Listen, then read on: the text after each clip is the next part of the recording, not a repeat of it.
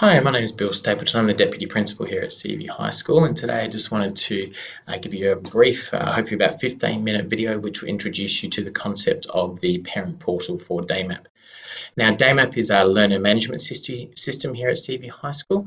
What that means is it's used every day by students and by teachers in order to help with their learning.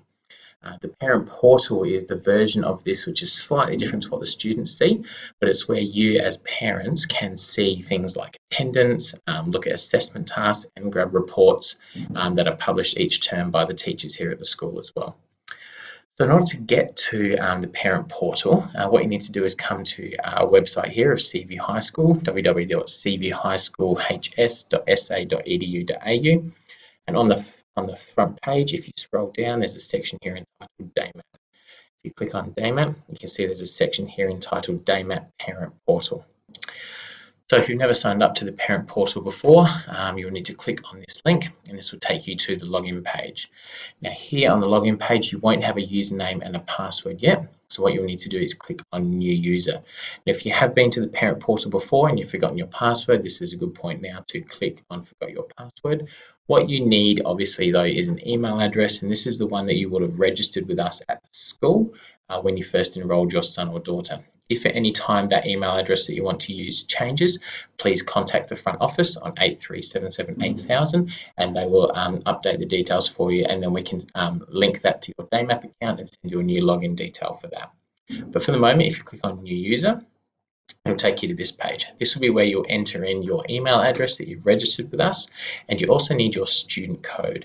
Now, a student code is a 6-digit number that every student gets assigned here at Seaview when they enroll. So if you're a new student this year in 2019, the student number would start with 19, generally be 0, and then 3 other numbers after that. If you don't know what your son or daughter's student code is, again, you can ring the front office or you can ask them. It's on their ID card, and it's also, they can see it through DAYMAP as well if they've got access. But again, if you don't know, ask the front office. Once you've entered in your email address and your student code, click on reset password. That will send a link to your email. You click on that link and that will allow you to log into, give you your username and your password, and that will allow you to log into DAYMAP Parent Portal for the first time. I'll then show you in the portal how you reset your password to something more user-friendly there as well. So assuming you've done all of that, you'll be taken through to the landing page of the parent portal, which will look like this. So here in the landing page for the parent portal, you can see straight away we've got a wealth of information that you can access. Over here on the right, you'll see what we call the portfolios for any of your children that you have here at Seaview High School. I'm very kindly using one of our current parents at the school, and they have 2 children here. One of them, this student here, is in year 10. Okay, and so we've got the ID photo here, and we've got some NAPLAN results here for them as well through year 7 and year 9. This is a new year 8 student this year, so obviously the ID photos haven't been imported, and also the NAPLAN data will be imported shortly as well once we've collected that from all the schools. So this is where you'll see if you've got obviously 3 children, you'll have more down here. If you've only got the 1 child, there'll only be the 1 picture or portfolio up here. On the landing page, you can see here we've got all this information. These are the recent messages that the school has sent out. So any of the SMSs that have gone out to the school, you'll see them in here, and also any of the bulletins that the teachers send out to the school as well. They will be seen in here as well. So it's a really good place to start just for our current information on the school. Okay. Over here on the side, we've got a couple of different places that we're going to explore in a minute. Okay, but at any time, if you want to get back to this initial landing page, there's a little house up the top here which says My Portal. Click on that and it will bring you back here. Now, first place I'm going to take you to is this one here about My Messages. My Messages is really useful. Here it allows you to send and receive text messages. So here we bring to this section about the messages, and here again you can just see those messages we saw on the front page, but over here we've got the option to send a message. So anytime you hover over any of these links in DAYMAP, you'll see what they do. So this one says send a message, a new message to a person or a list of people. So in this case here, if you want to send a message to one of your children's teachers, you click on this new message. Now it'll come up with an option to either send an absence notification or send a message to the teacher. So if you don't have the ability to ring the school and let them know that your son or daughter is away, if you're in a meeting or something, you can jump on the parent portal and send an absence notification. I would still recommend that the best thing to do would be to hopefully ring the front office and just let us know in person. But you can do it through the portal if you want. Here you can send a message to a teacher. So this is what we're going to choose. And DAYMAP uses predictive texting. So what that means is that you just need to know the first couple of bits of the name of the teacher to enable you to send a message to them. So if you wanted to send them to me, Bill Stapleton, you kind of remember ST, trying to guess, there we go, Stapleton, there we go. And you'll see there it is there. If you wanted to send a message to multiple teachers, you could. So if you know the names of all the teachers of your son or daughter, you can put them in here. So let's say, for example, that Jeremy LaCornu was one of the teachers as well. So was Rogan Tinsley and also Carol Davey. Okay. So all of those are the admin team here at the school and the exec team. So if you wanted to send a message to those people, you would type your message in here, type message here. Okay. And I'm just going to do this so you can see what happens. So we're going to type the message in here to the teachers that you want to do. If there's something you want to attach, you click on this button to go add attachment. Okay, you can then browse here to add an attachment in. Okay, or if there's a particular website for some reason that you wanted them to have a look at, you could do that here as well. What you have to do is click apply. Okay, and then it would go to that add onto the message. I'm not going to send that message at the moment though, but that's how you send a message to any of the teachers, and you only need to know the first couple of bits of their names. If you don't know their names, there's an easy way to actually have a look at that, which is the next part, which I'll show you. But I just want to encourage you that this messaging system in DAYMAP is a really, really useful source of information for you and be able to communicate with teachers. And it's a really good way that you can partner with us to keep up to date. So I encourage you, please jump on, message the teachers of your child, keep in touch with them, especially if there's any information that you really need them to know. But as I said, if you want to actually know what the names of your son or daughter's teachers are, you'll be able to find that in the student portfolio, which I'll show you in a minute. But just looking at some of the other parts here on the landing page, my calendar is probably not going to be used very much at the moment because we use Schoolbag a lot more. So what I'm going to do is I'm actually going to put up the logo for Schoolbag now and encourage you, if you haven't downloaded that yet for Seaview High School, to do that.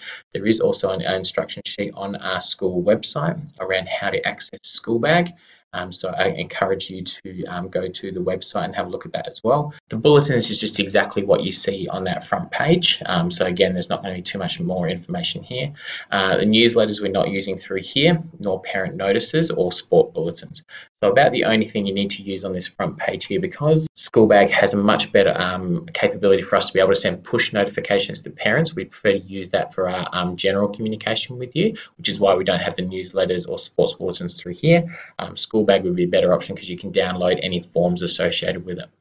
So about the only point you want to use here is the My Account. So when you click on My Account, you'll see all your account information here. I've obviously blurred out the parents' information on here, but you can check that this is all correct, your mobile number, your address, everything like that. If any of this is incorrect, please call the school on 83778000 to report it. And down the bottom here, as I said, click here to change your password. This is a really good point to go if you do want to reset it from the initial password that DAYMAP has sent you. I suggest every parent does that first time you log into the account. So that's the landing page. I'm just going to click on My Portal up here to go back to the initial home page. And what I'm going to do is I'm actually going to come over here and choose this first Year 10 student and show you what we can see in the account settings for their portfolio. So all you have to do, notice when I go over the top, it changes color anywhere I'm going. So here I just need to click anywhere for this student and it takes me to the student landing page instead. Now this is a little bit different, but this is a really good spot for you to start in terms of an overview for everything you could possibly really want to know for your son or daughter here at the school. So over here, this student activity is purely reserved at the moment for their reports. So you can see this student has reports going back to semester 1, 2017 there, and they're actually a few lower down as well, and you can see all the different reports for last year as well. So if you need an electronic copy of the report, you can just come here, click on the PDF, download it, and you've got that report straight away. We're trying to obviously be very environmentally conscious here at Seaview, so we're not printing reports anymore. You can request a printed report if you want, but the best way to do it is just grab it here through the parent portal, and that is available immediately. You don't have to wait for it to be printed once they're generated. Over here on the right, what we can see is that these are all the tasks that have been set so far for the year. And you can probably straight away, your eyes are drawn to the red one here, which is saying that this overdue work has not been received.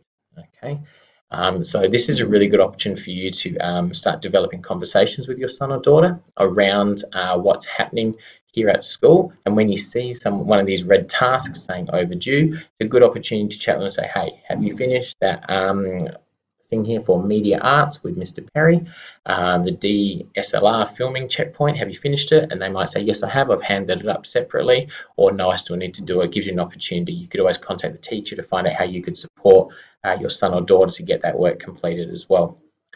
Sometimes it might be that the student has handed the work in separately to the teacher and the teacher hasn't ticked the little box, so just an email, a DAYMAP message will help you find that out.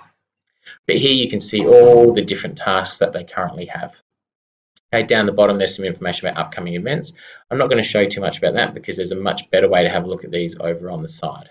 Okay, so in calendar, if you click on that one, this now shows you all the different things that's happening for the week. This shows both the lessons, which are these yellow ones, and the tasks along the top, which are purple. So you can toggle these on or off if you want. Okay, and you can just see the different classes they have. You can put the tasks back on as well to see what's happening and when everything is due. All of these, as you can see, are due next week because the arrows go over. If you go forward to the next week, you can see that this one here finishes, the arrow finishes on the Thursday, which is when that 10 media assignment is due. So it helps you give a bit of an overview of planning your time. All right, these lessons down here, you can see these are actually the lessons of the day. There's an easy way to see what's happening, and that's actually in the next one, which is this week, which gives you an overview of the week that your son or daughter will see. And this is what their normal timetable looks like. Here you can see that the attendance is updated. So it's currently 2:11 p.m. on a Monday afternoon, which is in the middle of lesson 6. You can see the attendance has been marked by the teacher here. If you hover over it, you can see the name of the teacher and where it is as well. So this is Personal Learning Plan in PB2 with Mr. Diacenas. Okay, and you can see as the blue tick here, they've been marked as present.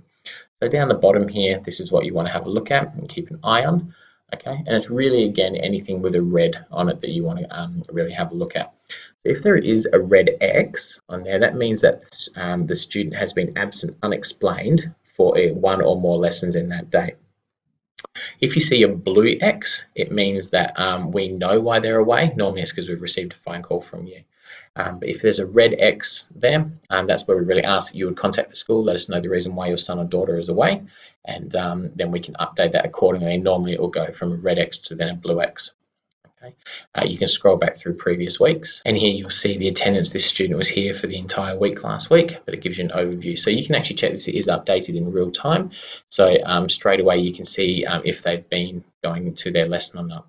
And if, for example, if you notice a pattern where your son or daughter is saying, oh, I really don't want to go to school on a Tuesday, you could have a look and see, okay, is it because they've got photography every Tuesday? Is that the reason they're not wanting to go? It gives you a good opportunity again to have those conversations. One of the other ways you can check that is through attendance here. You can see at attendance, we've got each of the lessons that this student is in, okay, and you can see their percentage. So really good attendance for this year 10 student at the moment, which is what you expect. It's only the start of week 4, okay, but you'll see here if there's any unapproved ones. And actually up the top here, you can also have a look, and if there's any boxes here with a red on it, okay, you'll be able to see that there's an unapproved absence. You'll see that these ones here have a brown color. That means there's an approved absence, okay? And that was actually right at the start of term. These lessons were cancelled, which is why there's an approved absence there, okay? So this is a really easy way to check. So hover over a box if it's red, and you'll see for whatever reason they've been away that day. Very, very useful. Under assessment, you can again see here the different options that you've got here with each of the tasks that they've got here. You can see week 3, week 2, week 4 when it was set. You can see if it has not been received yet. You can see these ones here is not being received, but it's not due yet, which is okay. So again, you can get a bit of an oversight here of each of the different tasks that your son or daughter has to do. What you can do is filter if you want. So if you're concerned purely about their English, you can just select English and you can see that there's currently 2 tasks for English that they need to do. Or if you want to have a look to see if there's anything, for example, for mathematics, again, you can just have a look and see what tasks there are to do. So this is a really good way for you to have a look and see what your son or daughter needs to do. And again, use this as maybe a starting point for a conversation with their teacher. The schedule here, again, just shows, I'm only on mathematics at the moment, so I'll go back to all classes. So this again shows when each of the tasks are. If you hover over it, you'll actually be able to see each of the different tasks. Okay, and so this allows you to do things like plan family holidays. If you're going to be going away for a weekend or for a prolonged period of time, you'll be able to start having a look forward and checking, see what your son or daughter has due and when. These are actually interactive as well, so if you click on it, it will actually open up the task, and you can see here you can actually download the assessment task for this assignment as well. So if your son or daughter says, I don't know what I need to do, or I don't have a copy of the assignment, you can jump here onto the parent portal and you can have a look at the assignment straight away. All you've got to do is just click on it to see if there's any work and what happens with it. All right, so you can see here, here's the drugs and alcohol assignment there that they'll be working on in HMPE. Okay. When there are results published, it will come in here. So far nothing has been published at the moment because we're only in week 4, but pretty soon you'll see the tasks with the results published here as well. The outline here allows you to see what's happening for each subject across the course of the year. So if you really wanted to know just what's happening in mathematics, you can see here that there's got a flag assignment which is due in week 4. They've got a linear test in week 7. Okay, an AFL folio in week 1 of next term. All right, so you can see just for a particular subject exactly what they're looking at as well. So this assessment tab is really, really useful for you as a parent to be able to have a look and help your son or daughter. This report section here just covers all those reports again as well. And then the My Account section at the bottom is again just the same as on that landing page, where you have a look at your account details and be able to reset your password as well. At any point, if you want to go back to the initial landing page, again, click on My Portal, and this will take you back to this first page. What I encourage you to do really is to just have a play with the Parent Portal, do as much as you can. You're not going to break it. Click on everything, explore, see what you can find out there. Really the main points you're going to use this for are the messaging over here, the messaging of the teachers, and looking at your son or daughter's portfolio over here to track their attendance and also their assessment. As always, if there are any questions, I really encourage you to contact me. I'll put my email up on the screen now where you can contact me. And I really encourage you to be as involved as you can in the life of your son or daughter here at Seaview High School. And we really look forward to them having a productive time here at the school. Thank you for your time. And if there are any questions, just email me. Bye.